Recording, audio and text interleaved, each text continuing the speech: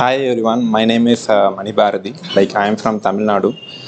I completed my degree in 2021. Actually, I passed down in 2021. When I doing my final year, the corona started. Due to that, I am from core department mechatronics. So only IT companies came from my college, but I don't have interest in coding. So for namesake, I attended the IT companies without preparing. At the final year itself, I decided to move to government jobs. Then I prepared for 2 years. But in every exam, I missed by some 0.25 or zero point 0.5 marks. Then due to my family situation, I decided to choose different career. Then I searched for without no coding what is there in IT. Then I came to know UI UX designing Pega something. Actually, my brother is working in Pega in Netherlands, so he gave me some ideas about Pega. So while I searching on online, I came to know Harsha Training. Then I decided to quit my banking preparation on December. By God's sake, from January they started the new batch. Then I joined the batch in this January.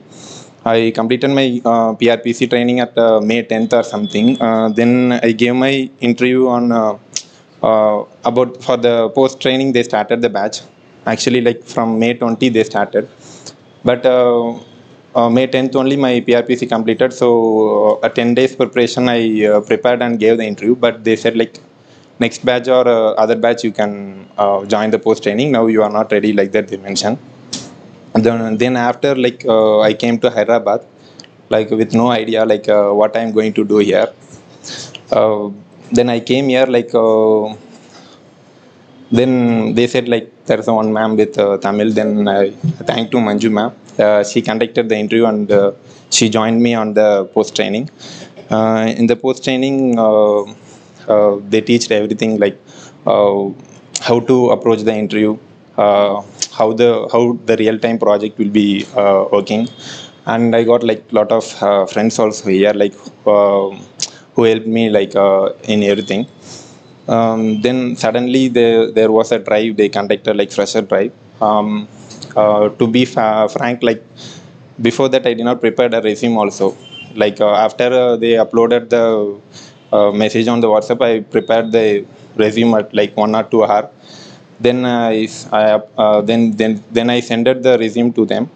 Then actually I did not prepare what I have the knowledge. With that knowledge only I attended the interview.